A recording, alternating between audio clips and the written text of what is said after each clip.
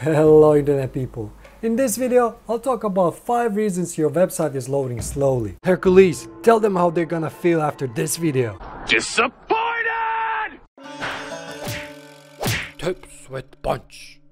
By far, the greatest reason your website is loading slowly is because your WordPress website is not caching the pages.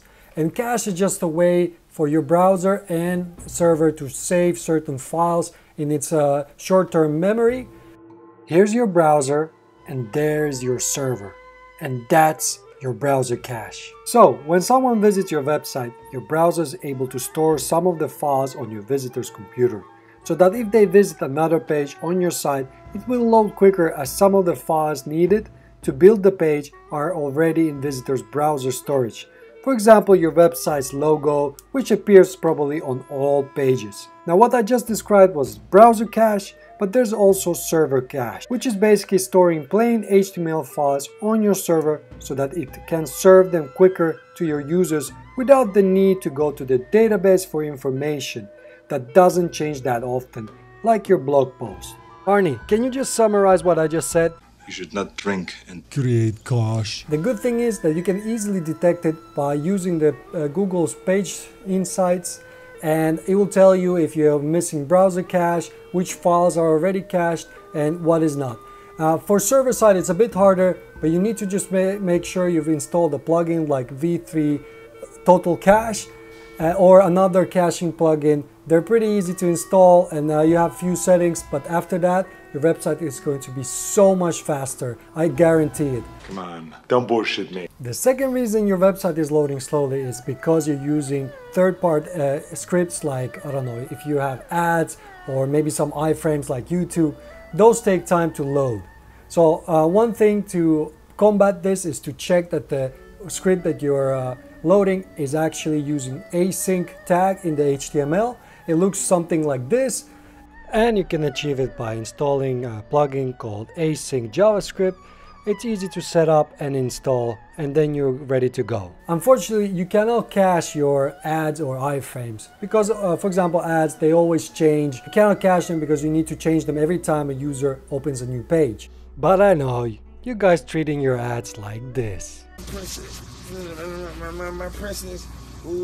And as a bonus, I recommend you check out this plugin. It's called Asset Cleanup, and it's really cool because you're able to basically disable different scripts and CSS based on the page, and then you're able to disable site-wide things like, for example, the emojis, or if you don't use the Gutenberg, you can also disable the Gutenberg CSS, or you can just go to individual page and disable certain scripts and CSS there. So for example, if on your home page you never use emojis, then you can just disable them for that page, but they keep them alive for posts.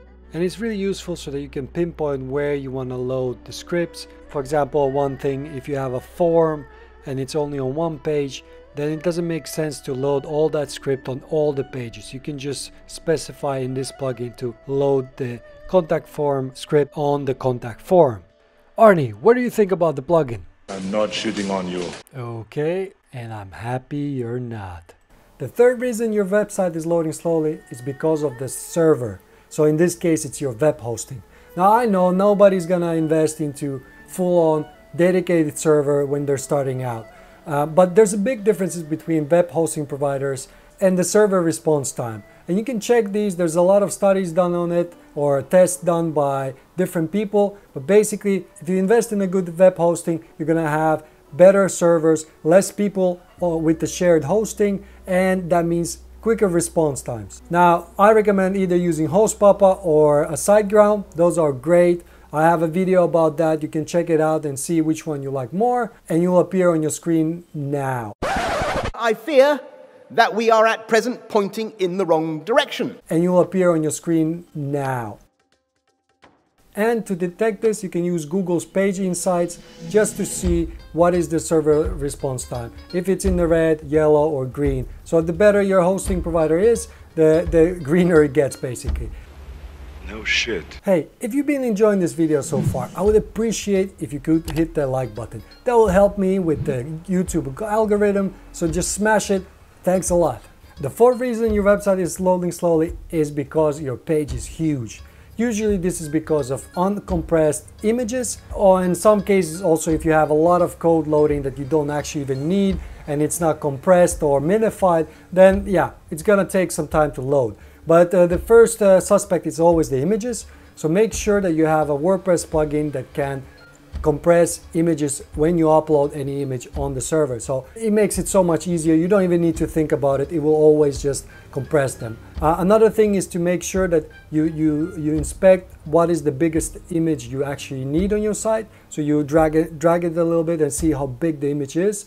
So if you right click on the image and then choose inspect, there you can see that if you find the image itself, it has these scaled and also the original size. Look at the scaled one and then that's what the original should be. So don't make your images too big in size and make sure you compress them. And if you think your code is not minimized, you can use W3 Total Cache to handle this for you. So that goes in together with the caching. It can also minify JavaScript and CSS files. So that's easy to do. Arnie, how do you minify your files? That's for taking too much space. The last reason your website is loading so slowly is because you have just bad plugins in there. So the code itself is bad. You can test this by disabling all your plugins. If you have already caching, just leave it on, but the rest you can switch off. Okay, that sounded a little bit like this. Have you ever had a dream that you could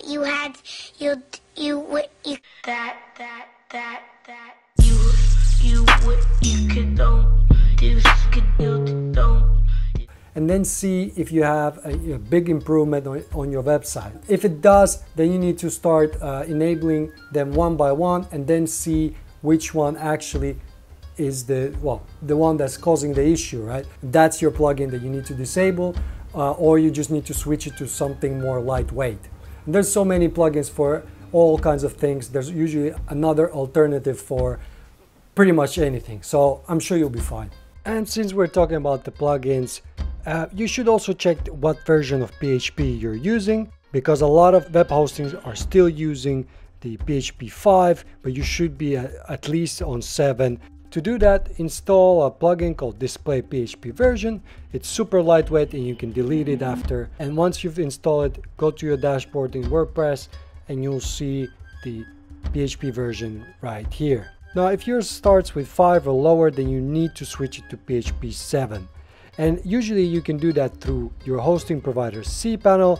I'm using GoDaddy here. You just search for PHP in the cPanel, and then in GoDaddy, for example, they have it here, PHP version. It could be hidden under another folder, but just Google where it is located on your hosting provider. My name is Robert, and if you're trying to master the digital world, then hit the subscribe button and get the latest updates.